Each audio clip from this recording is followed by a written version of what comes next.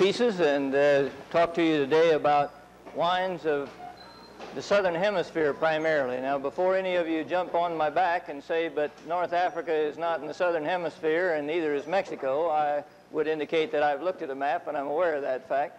But it does fit nicely to talk about Africa as a whole and then bring in Mexico along with Latin America in general.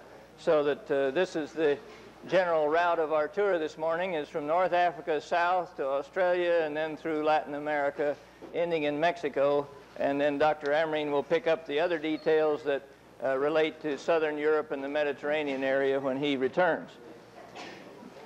The area of North Africa, of course, includes Egypt, and Egypt, after all, was the ancient kingdom, and wine was made in Egypt at least in 2000 BC.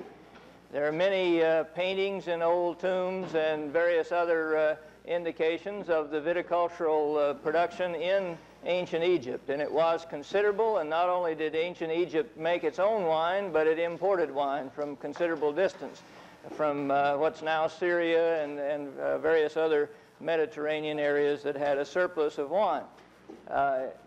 This is by way of introduction, however, not by way of continuity, because it turns out that in the area south of the Mediterranean, which is now largely Muslim, wine is not appreciated and in fact is prohibited by the Muslim religion.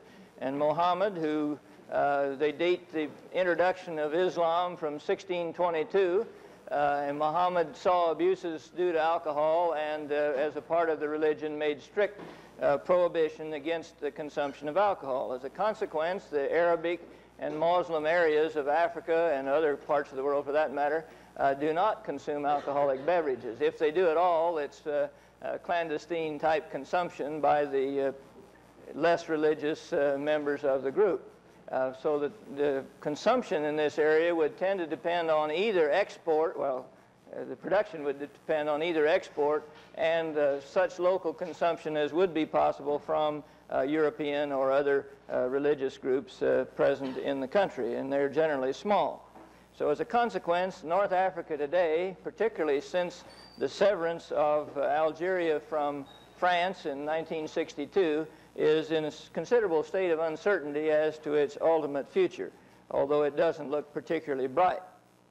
When you're talking about wine production in North Africa, you must start with Algeria, because by far the greatest production was, and to this day still is, in Algeria. The French began to plant heavily in Algeria starting at about 1860, and if you think of the date, you can see why, because this was when phylloxera became evident, and the French vineyards desperately needed wine. The French consumer desperately needed wine from other parts of the world. So inasmuch as Algeria was under French control and had about 10,000 acres of grapes in 1860, by 1880 it had gone to 55,000 acres, and eventually in the 1950s it reached as much as 1 million acres of grapes, and that's an awful lot of grapes. That's roughly twice as much as we have in California. More to the point, perhaps, in judging the impact on the severance of Algeria from France, 40% of the entire workforce of Algeria was devoted to grape production and winemaking at the height of the production in Algeria in the late 1950s, before the start of the military difficulties with France. They produced about 10% of the world's wine in North Africa, and mainly in Algeria. And 90% of this was exported. So it was the only part of the world that had a really high production of wine that didn't consume a great deal of it at home. So France and Italy and other countries that produce a great deal of wine consume a great deal of wine, but that was not true in North Africa. Not only that, but on a gallonage basis, about 2/3 of the entire world's exported wine came from North Africa. So that although we tend not to think much about North African wine, partly because it's seldom surfaced as North African wine, rather it's surfaced as blended material with inexpensive French wine, mostly consumed in France, nevertheless it was an important part in the world's export market for inexpensive wine. Not only that, but there were roughly 6 times the amount of wine imported into France from Algeria as all the wine exported from France. So although we here think of France as a great exporting nation with regard to wine, and because of the prestigious wines that do reach here, in terms of gallonage, actually at that time they were great, and it's still true today because the imports have shifted to Italy and other places. They're still an importing country in net balance, maybe not in dollars, but in gallons, that's certainly so. By 1959, the production of wine in Algeria was roughly 3 times California's, at about 400 million gallons per year, 3 times California at that time. We've come up some since then, so it'd be at least twice the present consumption. The production in not only Algeria, but Morocco and Tunisia, the associated countries, associated geographically, the production is largely confined to the coastal plain or coastal foothills near the Mediterranean and the foothills of the Atlas Mountains. And one thing I might tell you, some of you are thinking of traveling to Europe perhaps this summer or traveling somewhere this summer. A good idea, in my opinion, if you like California-type weather, is to look where grapes are grown, because wherever the European wine grape does well, it's a pretty nice place for people too. And this is perhaps indicates that North Africa is a lot nicer, at least near the Mediterranean, than most of us who haven't been there probably think of it. And it turns out that, in fact, there are cooler areas in Algeria, and before the French separation, there were 12 areas in Algeria that were given the VDQS, the type of superior wine designation. So they weren't quite up to appellation control A status, but they were up to the VDQS type of superior wine of a delimited district type. What's happened to these since the separation from France, I don't know. At least the quality, no doubt, has remained better, but whether or not they are still trying to sell under this kind of control or remain as carefully controlled, I'm not certain. The purpose of the wine from the French viewpoint, and after all, they were the overseers and the initiators and the technical experts for this whole industry, the purpose was to produce wine for blending in France. And so what they produced was generally 12 to 15% alcohol wine, table wine, for blending with the low alcohol wines of the Midi, which are often 9 to 11% alcohol. Particularly during the phylloxera period, when before grafting was extensive, the Midi wines were very poor in alcohol and hardly able to be kept, much less shipped and drunk satisfactorily. So there was a great need for these high alcohol, relatively soft, relatively early maturing type wines from a table wines to blend with these ordinary wines from the south of France. The production was largely red and largely with high-yielding grape varieties such as Carignan, Alicante Bouschet, Grenache, and in the case of whites, say Claret Blanche and others like it. So they were vinifera varieties. In fact, Alicante Bouschet, which you may not, I don't remember whether you've heard of that before or not, it's one of these red juice grapes, a Teinturier type, and it was popular in the United States during Prohibition because you could make a lot of red juice from it and then make home wine. So that Alicante Bouschet, in fact, was developed for it was deliberately bred to be used in Algeria for production of very red, in face of rather hot weather, and high alcohol wines of the table wine type. The export has been hard to determine since the 1962 period. For a while, France did agree to take wine from Algeria, knowing full well that if they didn't, not only their industry would suffer, but the Algerians would suffer considerably. Just what the gallonage of this trade is, I haven't been able to determine. There don't seem to be readily obtainable figures on this, but clearly it is declining, and with the European common market becoming more and more enclosed, the Italian and Spanish production of similar blending wines for use in cooler areas like Germany, France, and so forth has limited the market that Algeria can develop. Partly due to political ties, they have increased export to Russia, and they have also exported some to Germany and other areas. So their export trade does continue, and they've been exporting to the former French Franc areas of Africa, as they always have for that matter, such places as Madagascar, Senegal, Chad, and what used to be called the Ivory Coast. I can't keep up with all the names, I'm afraid. So that still the industry survives. It has been a relatively modern industry, but with all or nearly all the French gone, you can realize their trouble. Dr. Guyman, for instance, has visited there, and he was remarking on visiting a rather large and at least somewhat run down now, but at one time very modern winery with a large distillery, and one of their prime products was rosé wine. Rosés are often an important product in this part of the world, which seems a little hard to understand considering the weather.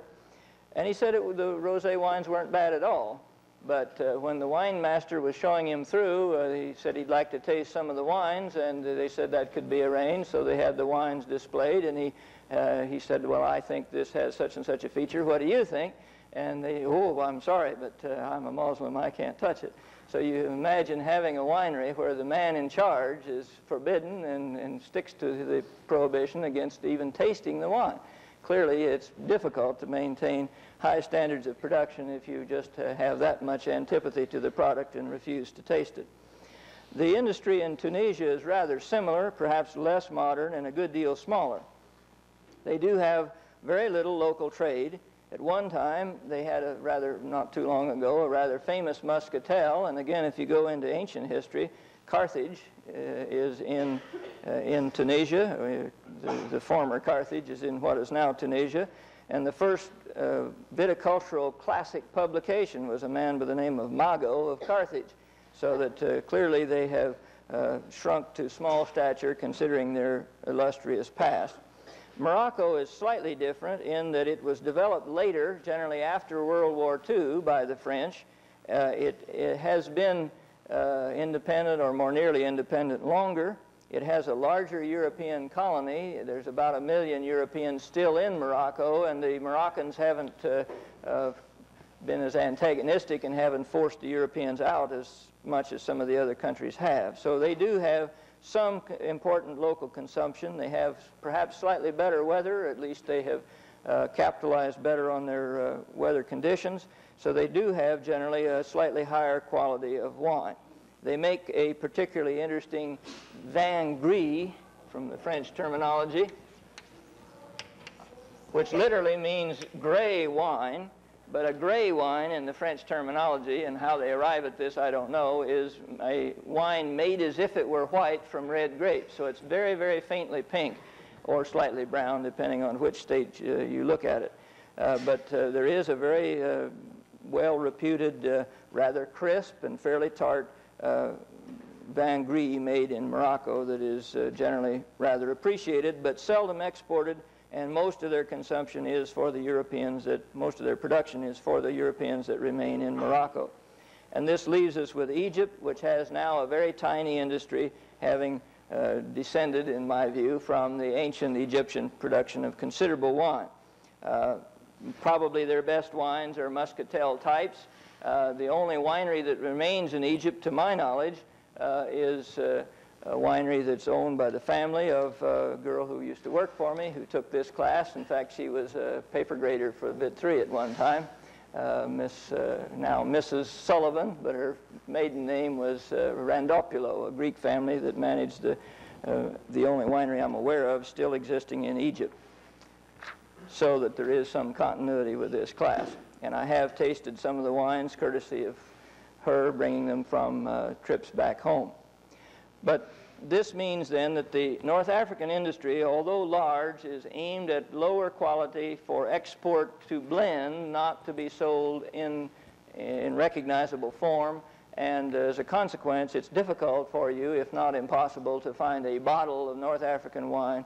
And the future of the industry seems very, very doubtful, not only due to political difficulties and the severance from European connection, but also from the Muslim religious influence.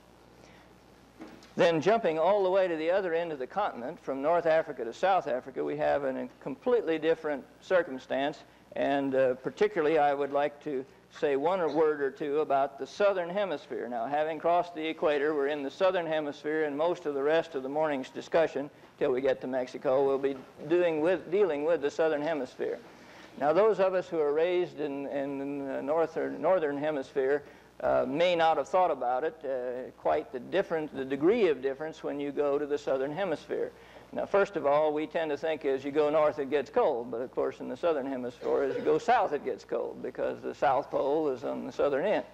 So that if you think of San Diego as warm and you come north you're going to get cooler, that's fine. But if you think of Cape Town, which is about the same southern latitude as San Diego, and is practically hanging out in the ocean, so that Cape Town is the most polar part of South Africa, and then anything further is becoming more equatorial.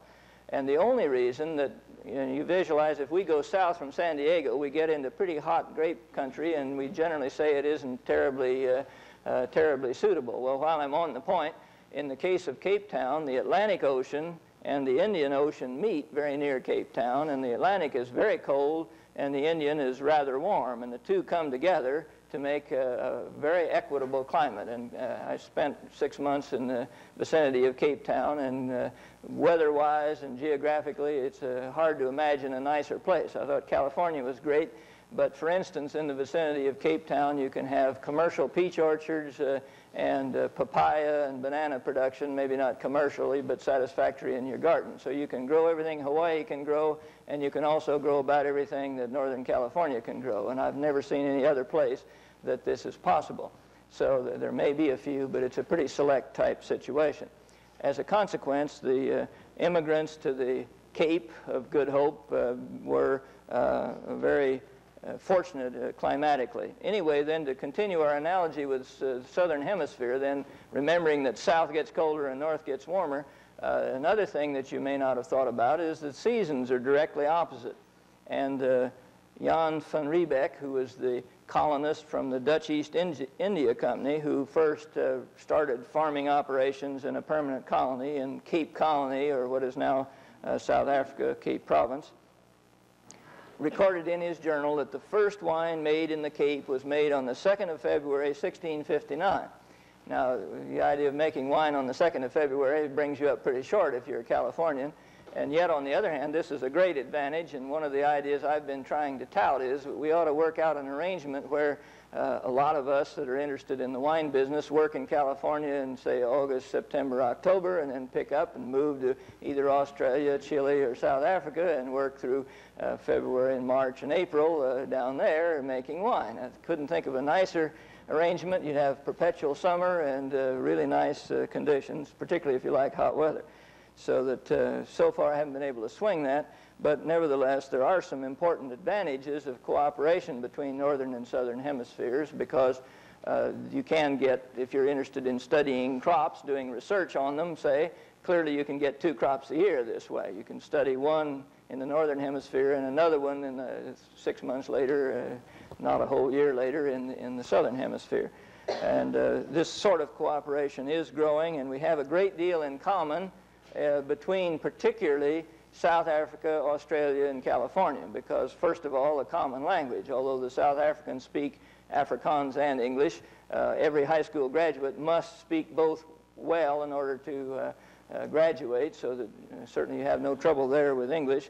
And we have a little trouble in Australia. That's partly because I know we have an Australian in the audience. But as long as you know that mile means male and a few things like that, you get along fine in Australia too. The English common bond is important. The opportunity for 2 seasons would be important. And then we have a lot in common in other ways. For instance, in South Africa, as is the case here, they have a large percentage of the population that is not very well acquainted with wine. The so-called Transvaaler, the man that lives around Johannesburg and the gold mines and so forth, is a beer drinker largely, and he doesn't know very much about wine. Well, the same thing has been largely true here. A great percentage of, a larger percentage even of our population, up till quite recently, had very little knowledge of wine, and even yet certain parts of the country are pretty uninformed with regard to wine. And Australia is somewhat similar, heavy beer drinkers, and becoming much more interested in wine in spite of a long history, up till fairly recently, very low per capita consumption of wine, and rather similar situation. Still another similarity is that all three of us, up till quite recently at least, were based on dessert wine and brandy production rather than table wine. And in all three instances, the shift is going rapidly toward table wine and away from, at least in internal consumption, away from dessert wines and brandy. So for these reasons, Australia and South Africa, representatives of the southern hemisphere, and except for language and so on, some other similar relationships with Chile and Argentina are something that we should cultivate, I think, and we have a great deal in common, and this is generally recognized. There is a great spirit of cooperation between these areas, or among these areas. Coming back to South Africa itself, as I say, the first wine was made in 1659, and the first vineyards were fortunate to be planted very near the site, which has turned out to be one of the most famous, probably the only famous wine in, say, the 1800s outside of Europe. The Constantia vineyard still exists.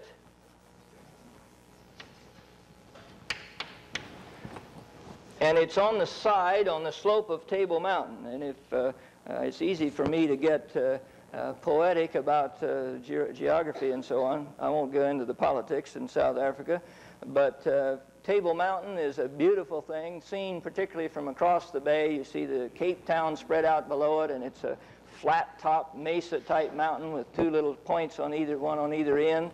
And they often speak of it wearing its tablecloth because the clouds tend to roll in and sort of come down the edge and then dissipate as it gets down where it's warmer. So on a pretty sunny day when Table Mountain's wearing its tablecloth, it's really a beautiful scene.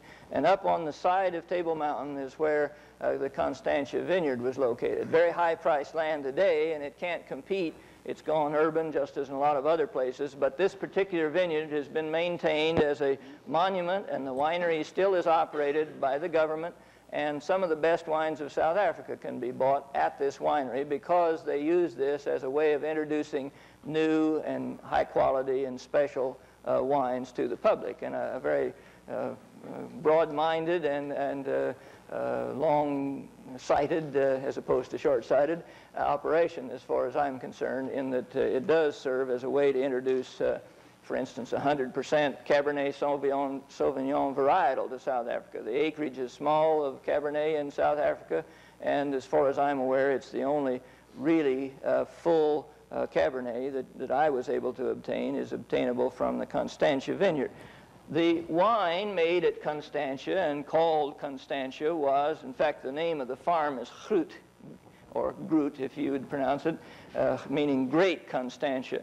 And you may have heard of Groot Schuur, the hospital where Christian Bernard did the first heart transplant. That means literally big barn. So if you went to a hospital called Big Barn, I'm not so sure you would think it was too great, but it is a beautiful big modern hospital. In any case, Great Constantia is still operated, and the wine was called Constantia, and it was very famous in Europe. Apparently, there is some argument about this wine because it doesn't exist anymore. It disappeared about 1850 very suddenly, and why it disappeared is subject to debate. Even the South Africans don't agree on what happened. In fact, there isn't even a great certainty as to what the wine was like. It was a rather alcoholic, sweet, muscat-flavored wine, as best we can find out. However, at least according to some people, it was not fortified. It was sweet because it was made from very, very ripe, small-berried grapes that were particularly adapted to this kind of production, and muscat-flavored because they had a muscat flavor. The present grapes that seem to be indicated are a variety that they call Hanepoot in South Africa. It's a pink variety very closely related to Muscat of Alexandria, so that apparently it was a light pink muscat-flavored wine that was quite sweet. Dr. Amerine thinks it disappeared probably because of bacterial infection, particularly one that we have come to know here as Fresno mold, because in 1936 we had a serious attack in dessert wines made in the Fresno area of a similar lactobacillus. It's not a mold at all. It's a lactobacillus trichodes. this particular organism will stand very high alcohol and grow in the bottled wine, and it makes lumps that look something like a Q-tip swab that got loose in the bottle, so obviously you wouldn't want to drink it. So that this may be the reason, at least that's a possible story. I suspect there may be other factors. For instance, the fact that it was not fortified and required very sweet grapes probably was, it became so popular and so much in demand and a rather high price. Napoleon liked it, and a number of famous personages were very great devotees of Constantia. Probably overproduction led to the decrease of the sugar, and then having less sugar, it probably spoiled badly, so that the two things may be associated. In any case, it did disappear very suddenly, and we don't really have the final answer as to why. Now, not only did South Africa get its start then from the Dutch East India Company, which was from Holland, in 1659. Actually, the colony started in 1652 and was maintained largely as a shipping site originally. The idea was to supply food and provisions for ships on the way to Java and the Dutch East Indies. But it became important in its own right rather soon, and the French immigrants that came in about 1685 due to turmoil in France, the Huguenot, not phylloxera in this case, but immigration, added to the prestige and quality and particularly the interest in wine.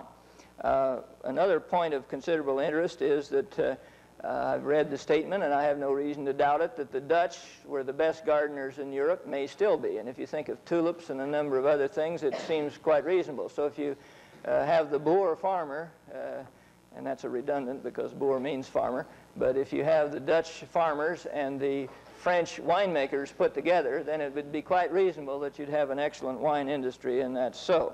They have two general areas of production, the coastal region near Cape Town and outside the mountains, and the coastal region extends rather far inland without any major mountains.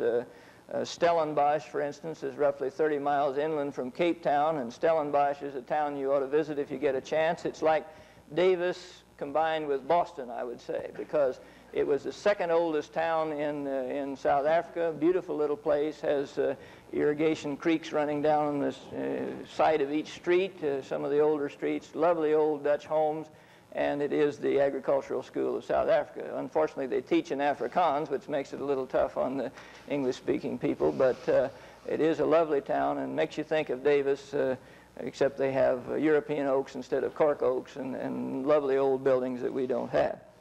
In any case, this area then, inland to the mountains, is the table wine producing, relatively cool region. Then across the mountains, and the mountains are not ranges as we're used to, but rather an odd mountain here and an odd mountain there. But as you get beyond the mountains, you get into a district they call the Little Karoo. I don't know quite what the name means, but translated as desert, because it looks much like Nevada, except it's a lot more plants grow there, more different kinds of cactus and what have you, and rather unique plants that are very interesting to look at.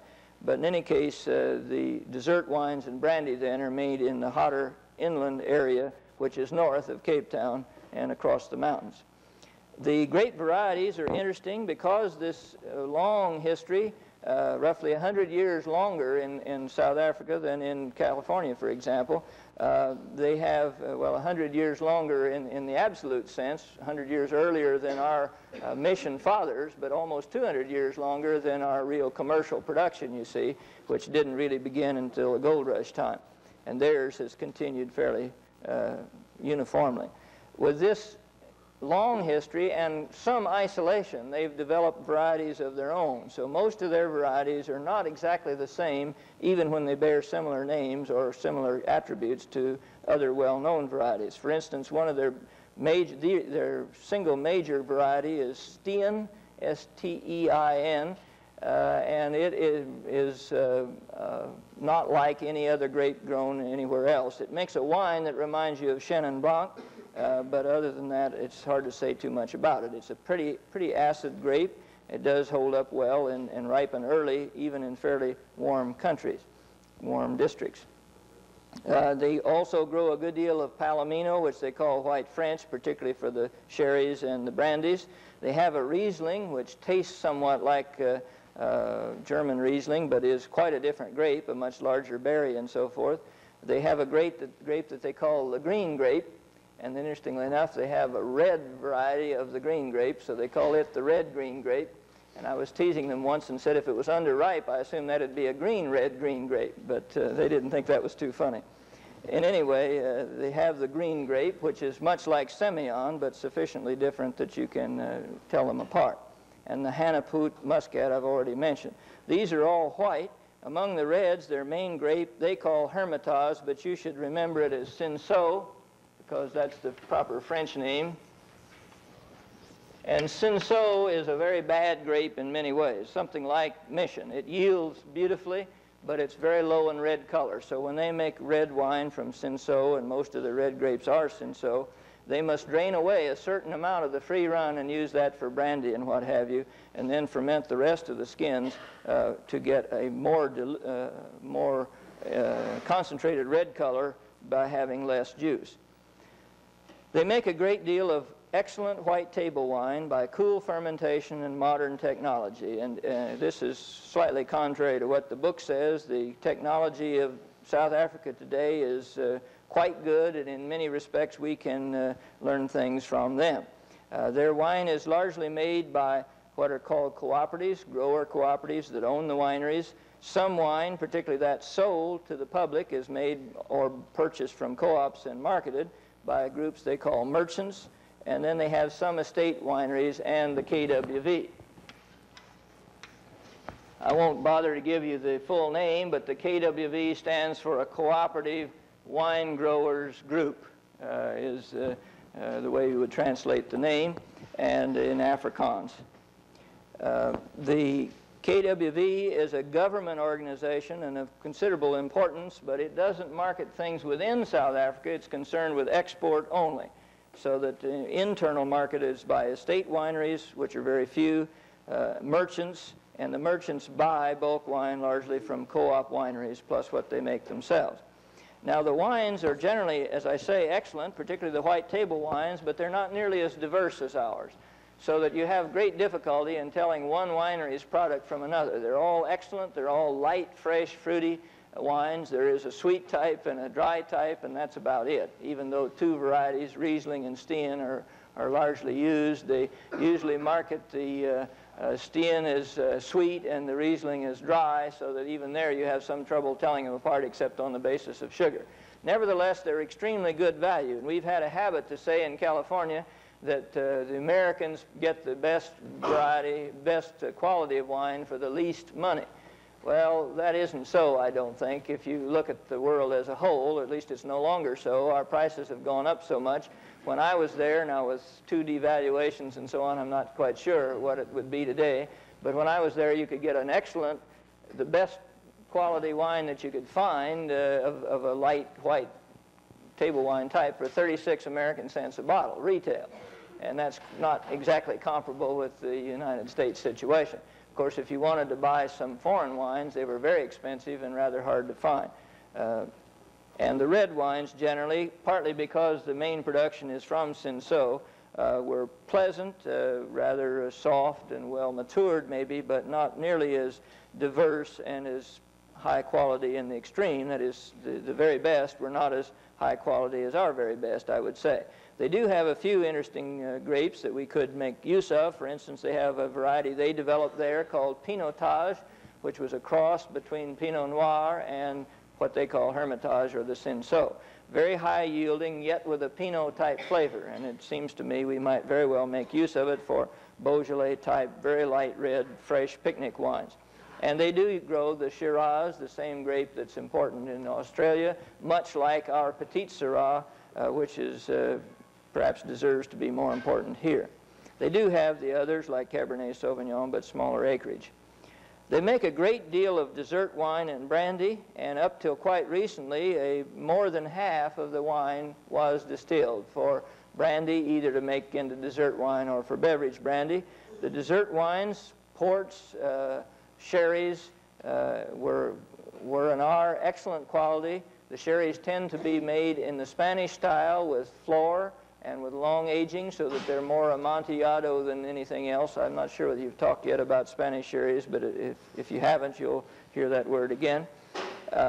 So that the sherries and ports are excellent, and in the KWV cellars in Paro, they have 9 years total supply of dessert wines when I was there, and I think it may be higher now because they're having more trouble export. That means clearly that the wines can be 9 years old without any trouble. In other words, if they sold wine at the same rate they are now and didn't make any more for 9 years, they wouldn't run out till the 9 years was up. So they have tremendous stocks of wine, and they're worried about this. They have perhaps too much stock of wine, and part of the reason is then with England going into the common market and aiming in that direction for some time, and with the political embargoes and so forth against South Africa, it's been increasingly difficult for them to export their wine.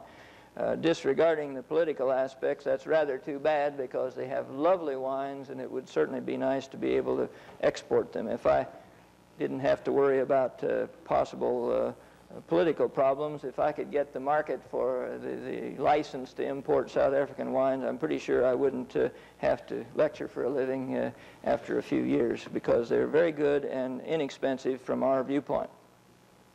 The brandy is generally produced in pot stills and is well aged in cooperage, wooden cooperage, largely from, at least currently, largely from Europe. They have bought over the years a lot of American oak cooperage, and so some is used, but I understand mostly for brandy, for dessert wine, and the brandy is mainly produced in the cognac style then. And they do make a few other interesting things. For instance, they make a liqueur called Vanderhum, or Vanderhum if you're going to use the American pronunciation, made from tangerine peels, and it's a tangerine-flavored brandy is what it amounts to. All of their liquors, or nearly all, are made from grape spirit base, so that gin, vodka, and many such products, including a lot of perfume, are made with a grape brandy base in South Africa, partly because there is a strong political lobby, and the grape business has had great importance in South Africa, and the KWV was set up to control overproduction. That being so, then they were charged with exporting wine, and they have a very great degree of control. For instance, you can't just go plant grapes. You have to buy land or own land that has a quota, and the quota is established by the KWV. Recently, they've been expanding the quotas because table wine consumption within the country has been going up. But if you don't own a grape quota with the land, then you cannot plant grapes, or if you do, you can't sell the product. They do control not only the planting thereby, but they also control the price, or the minimum price, so that they set before the season starts every year a minimum price as to so much they'll pay per litre of wine. And the litre they use is a unit not used anywhere else, but a very practical unit, in that a litre is the amount of wine you can get from a ton of grapes, so that they figure it as 120 gallons, which means there's a kind of an old-fashioned figure. We can get more than that today, as you well know. But in any case, they'll price the litre of wine at 40 rand, which is their money unit, before the season starts, and so you know how much you can sell your wine for. And then if it's better than that, you may get more, but at least you won't sell it for less. And they also set the percentage that's distilled versus the percentage that's left as what they call good wine. So they make two kinds of wine on the farms that make wine, and on the co-op typically, good wine and distilling wine. And the good wine goes into beverage, and the distilling wine obviously to distilling. Well, I could spend a lot of time talking about South Africa since I know more about it, and I'm quite interested in it, but let's go on to Australia. Australia has a very long history and quite interesting parallels with California. I believe you haven't yet talked about California, but the first vines were planted in Australia, according to the records, in 1788, which is pretty close to the first vine planting in California. And the first commercial vineyard that can be so considered in the modern sense was planted in 1820 by a man by the name of MacArthur. And 1820 isn't too far from our gold rush period, so that the history does, date-wise, parallel rather closely. Interestingly enough, MacArthur was enabled to be a successful grape grower largely because he had a big running battle with Captain Bligh of Bounty fame, who was then governor of Australia, or at least that part of Australia, and MacArthur was more or less exiled because Bligh was an implacable enemy, apparently. And during his period of exile, he, not politically exiled, but personally, he decided it would be better to leave the country. While he was away, he spent time studying in France and learned about grapes and wine and brought back cuttings, so that indirectly it was a good thing, I guess. And MacArthur, although he didn't make quite as big a splash as a man by the name of Busby, Busby in 1830 planted vineyards in the Hunter River Valley, which even today is one of the most important areas of Australia for wine production. Busby published 3 books. He imported 600 varieties, and we might equate Busby with Harris, that you'll be hearing more about in connection with California. So again, the parallels seem quite interesting. There are some differences. In Australia, many wineries are in existence, and in some cases held by the same families that have been in existence in production for 100 years or more. And that's generally not so, of course, in California for prohibition reasons, if nothing else. So that they have a history of continuity in the ownership of wineries, and because of this continuity, interest in maintaining quality and brand character and so forth that's greater than we have been able to develop, or history has allowed us to develop. They produce of the order of 75 million gallons, I believe. These figures may be out of date, but say roughly half the size of the California industry. And it is growing rapidly. They're having a boom somewhat equivalent to ours with planting in new areas. If I were to characterize the Australian grape industry, I would have to say that you may not always think of this, but the grape industry tends to be somewhat scattered, even in California. I mean, if you go to the Napa Valley, you won't see vineyards everywhere. You'll see vineyards localized within the Napa Valley. You go to Fresno, you'll see larger areas, but again, somewhat localized. And if you look at a map of Australia with big daubs of red where the grapes are, it looks like quite a bit. But if you actually start planting out the vineyards, then it is quite scattered, and small areas that are highly suitable have been chosen. Grapes are grown from Western Australia around Perth, which is clear on the western side, down through along the southern coast primarily, although some small production in Queensland, the tropical northeastern province. Or state, I'm not sure. What do you say, state or province? State? Okay. The South Australia is the biggest producer and the most important, and Adelaide is the capital of South Australia and the wine-growing centers around Adelaide. New South Wales is smaller, and Victoria is smaller yet, with these other areas being quite small. Their market has been important, their export market has been important. Great Britain was the greatest consumer, but is sliding behind Canada now, and probably will continue to slide with the common market entrance. New Guinea, interestingly enough, is third in importance, and because of Australian population and European population. New Zealand is fourth, and then U.S. and Japan are small, but perhaps will grow as export markets for Australian wine. Their production, older figures indicated more than, well, only 22% table wine. But now it is shifting, and I suspect these figures are out of date. I expect it's more nearly half today for table wine. You may know that after World War II, there were new Australians encouraged to come to Australia, many of whom were Europeans, some Yugoslavians, some Italians, and so forth. And this has contributed to the prosperity and shift in interest in Australia from beer toward wine. Their technology is excellent. Again, I think perhaps we've been overly complacent, and I would say probably South Africa and Australia have been quicker to introduce new European ideas and ideas of their own, perhaps, than we have been in recent years. So it behooves us to look to our laurels and adapt what is worthwhile from their technology, as well as help them with what may be new from us. New Zealand is very small, in wine production. It is growing, and one of large American company has recently bought a winery there, and one of our current master's degree graduates is going to work in New Zealand, so perhaps we'll hear more about it shortly. That leaves me 5 minutes to talk about all of South America, excuse me. and Mexico, which is going to push us a little bit, but not as much as you might think, because I think it's a very coherent story, and I can talk about them more or less in a group. If we're interested in volume, we should start with Argentina.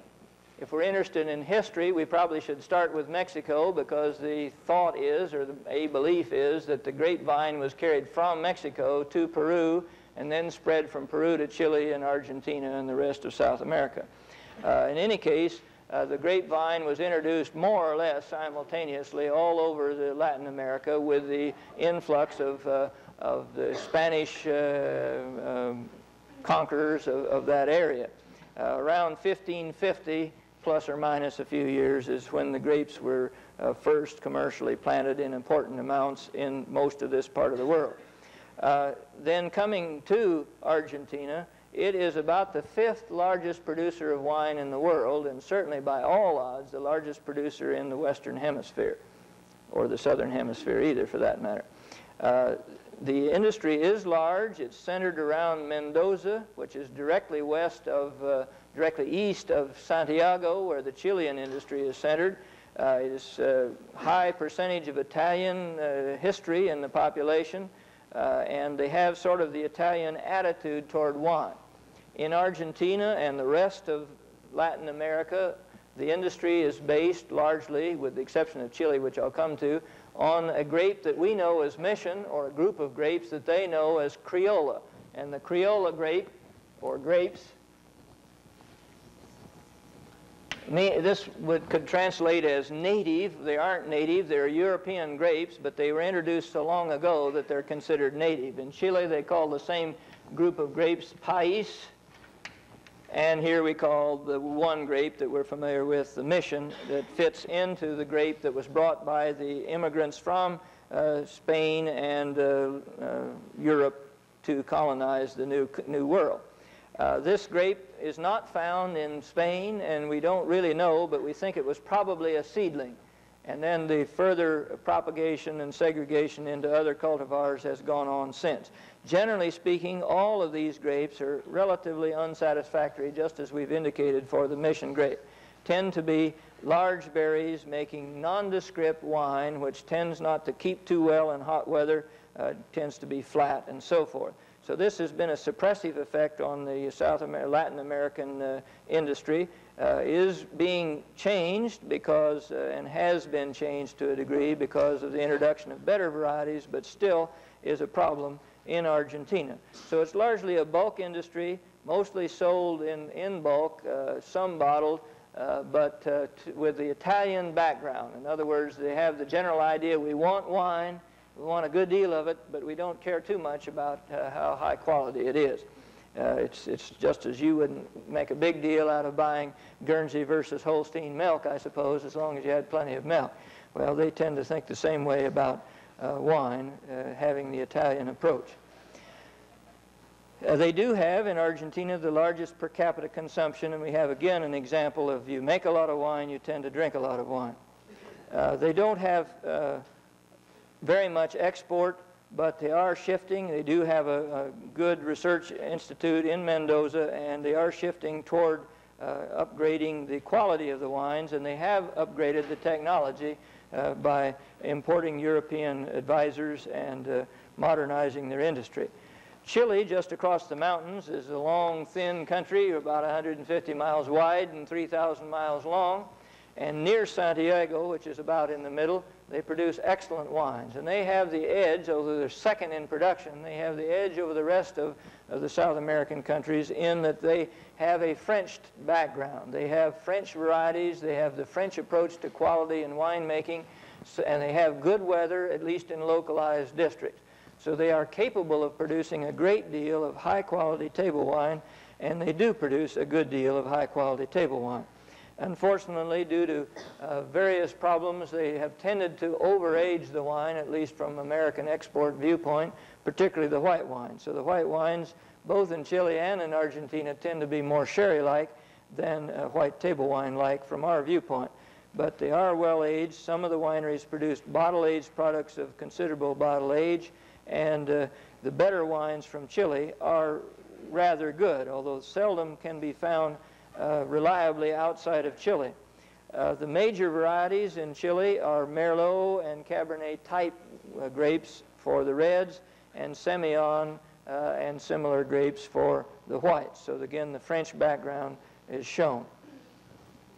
Again, being in the southern hemisphere, the best wines are produced about in the middle, and as you go south, you become cooler and rather humid, so the grape production is less desirable, and as you go north, it gets hotter, so you produce brandy and the cheaper wines. Northern Chile and Peru produce pisco brandy, which is a white, unaged, muscat-flavored brandy. It's sort of a white lightning made with muscat grapes. It is pleasant. Properly made, it can be very nice to drink, and it was exported to the gold miners in California in 1848 in considerable volume, and the best drink in San Francisco at that time probably was pisco punch, which is made with citrus fruit juice and muscat flavored brandy, then from Peru, now perhaps from Chile, and not so widely sold today. The Peruvian industry is very small. Brazil is something special for South America because being rather tropical and humid and a rather small industry, roughly 2 million gallons, I believe, is based on Labrusca type varieties, particularly Isabella. And there is some effort to shift away from that, but as long as that's the case, they have some difficulties. Well, I'll not try to say anything about Mexico. I'll tell Dr. Amerine I didn't get to Mexico.